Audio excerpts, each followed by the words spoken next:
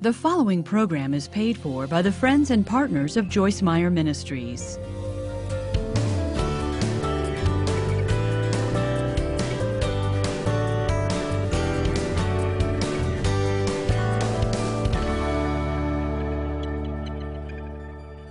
Well, everybody has habits. The good ones benefit us and the bad ones steal from us. But today I want to fix our focus on what it takes to form good habits. Ginger's here with me today, and we're going to just chat about habits, and then we're going to actually answer some questions that you guys have sent in about some of the things about habits.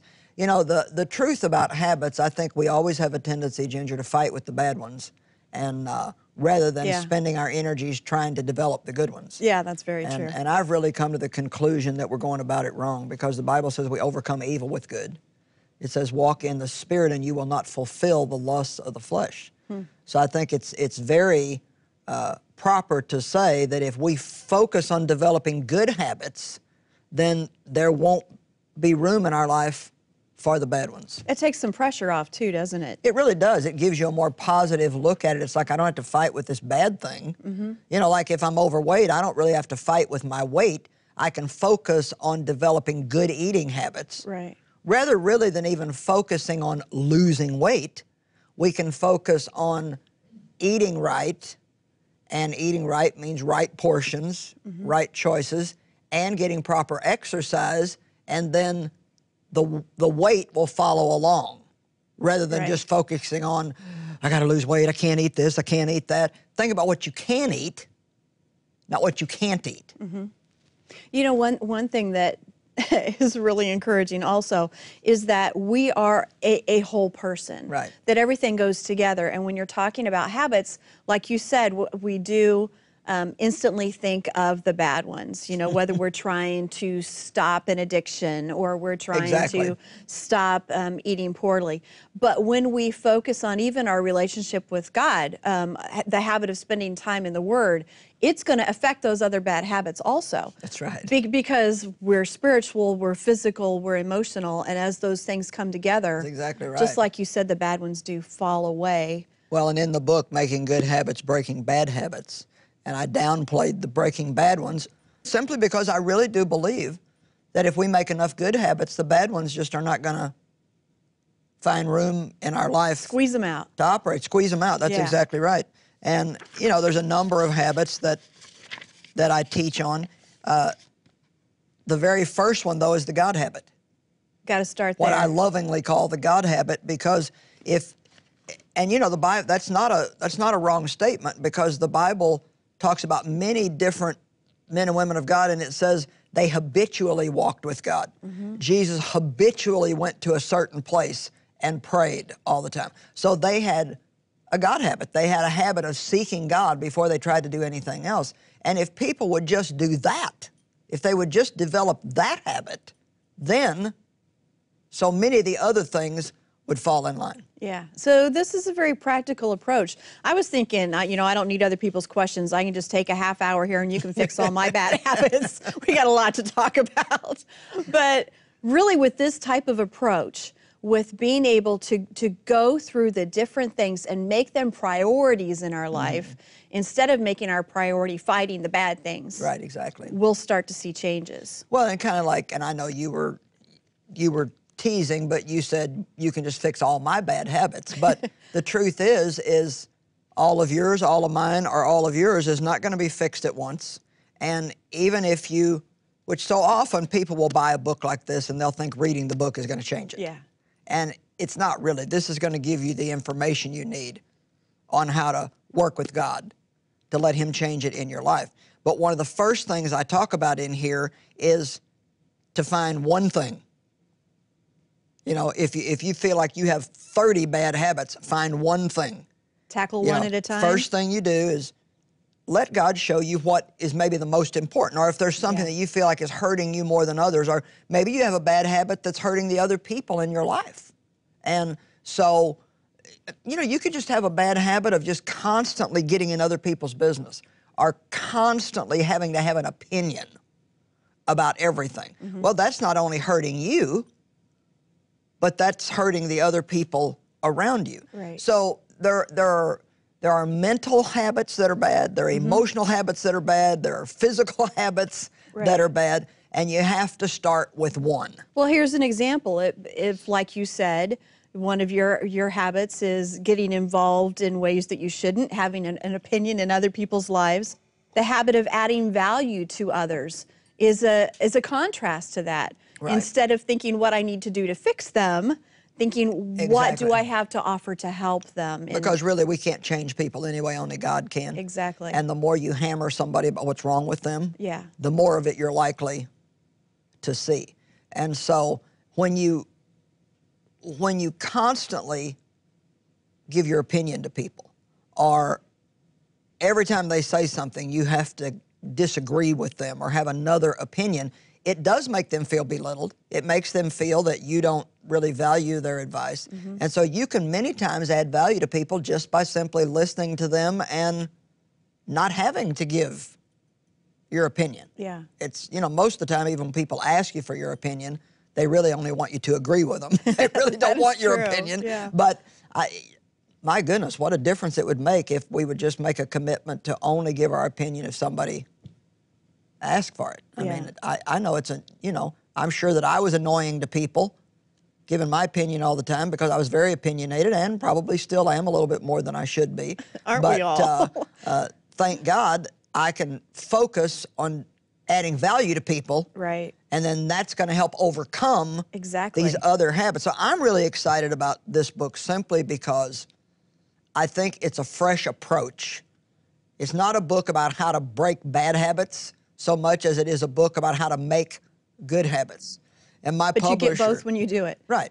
My publisher read this book, and he said it's just a book full of a lot of practical advice. And that's really what we need. We don't need something that's so spiritual that it's floating around over our head and we never get it. Right. We need good practical advice. Right. Well, it is broken up into a lot of different good habits that you're talking about. So I have questions from people that have asked these about several of these different habits. Okay. So let's start with the God habit, which also connects with one of the most important things you talk about, and it's the second habit, is the habits of thoughts and words. Right. And the question comes from Delori and says, I'm a believer, but as a result of my life experience, I have developed very concrete ideas about life, people, and God and myself, most of which are not even true. These negative thoughts are ingrained in me. How can I change and form thinking good habits about God, myself, and others? Well, the thing that we need to realize, and really it's exciting to realize this, is you can do your own thinking. It's not just what pops in your head. Right. So, you know, if you're passive and you're just going to think whatever falls in your head, then the devil's going to use it as a garbage dump. I mean, the Bible says plainly that we are to cast down wrong thoughts, wrong imaginations, theories, reasons, anything that disagrees with the Word of God.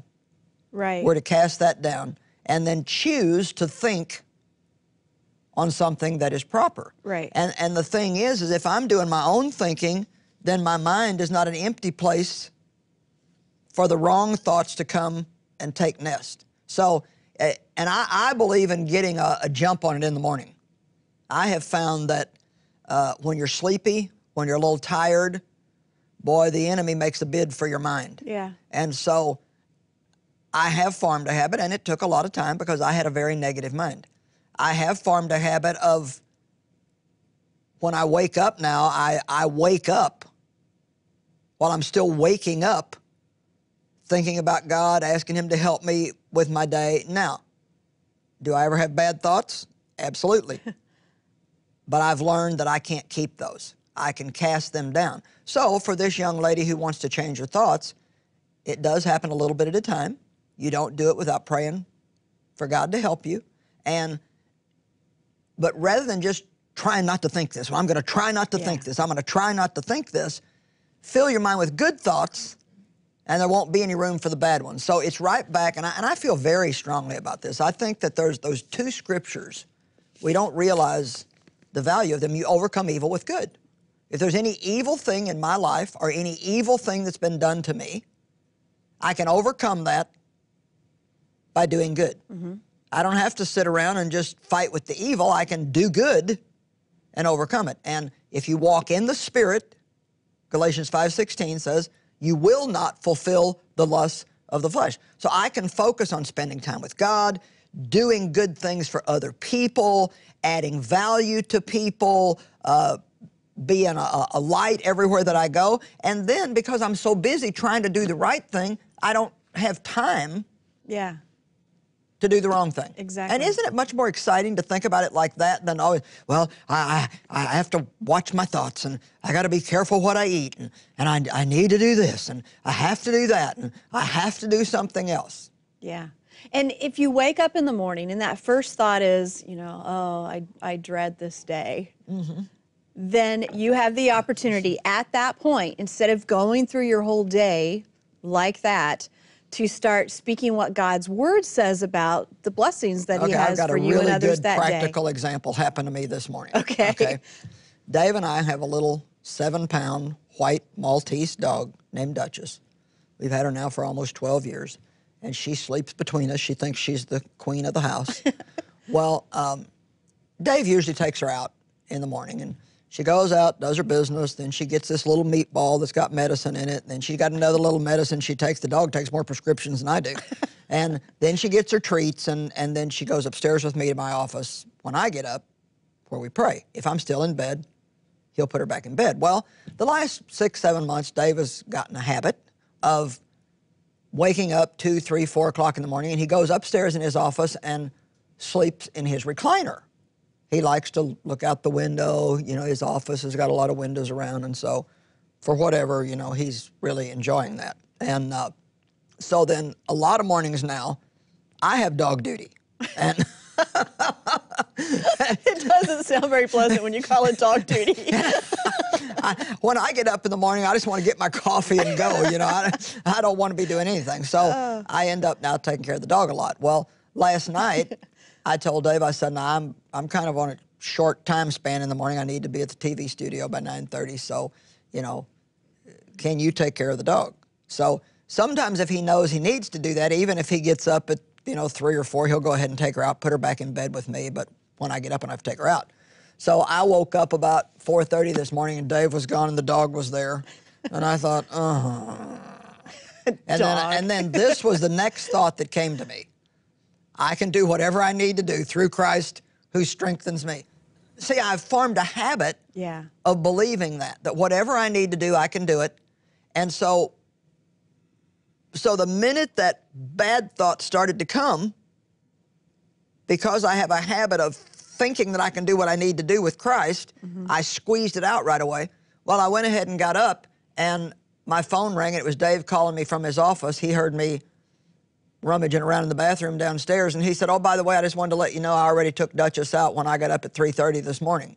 And so, here I could have been having all these bad thoughts. Well, I asked him to do that, and he didn't do it, and I'm tired of doing this. And, it is just a practical example, but most of the things that people have all these bad thoughts about are simple things like that, things you don't feel like that people did for you, they should have done. Or they're not always even right. Our way, or, even we can think about what we think people are thinking about us. Yes. And, I've just decided that really people don't have me on their mind all the time. They're probably not thinking anything about me. They're busy thinking about something else. Yeah. So it's a good example. It's just get the jump on it. And passivity is the cause of a lot of these problems, Ginger, because people they want God to do it all.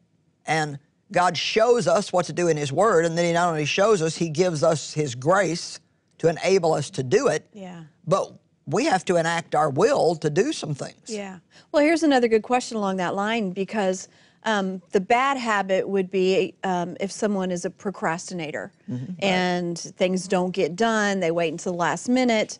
You talk about the habit of being decisive and moving forward when you need to. So this question comes from Terry. It says, I'm 60 years old and I struggle with food and money. I have no problem starting